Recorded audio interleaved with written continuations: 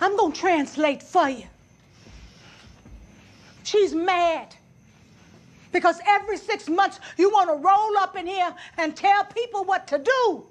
Well, this is a 24/7 job. Do you understand me? I don't care what you think about her. This woman, the mother of your child, she is a damn good mother. Whether she's sick, when she's tired, when she just plain old don't feel like it. She don't have anybody to pass the baton to. Nobody here to pass it to.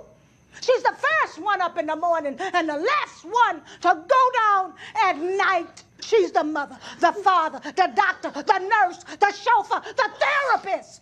And if she decides to leave her son behind and go chase after her dream, what would Dante be, huh? So you may not like her, but you damn sure gonna respect her, and you are gonna thank her, because without her, you couldn't do what you're doing.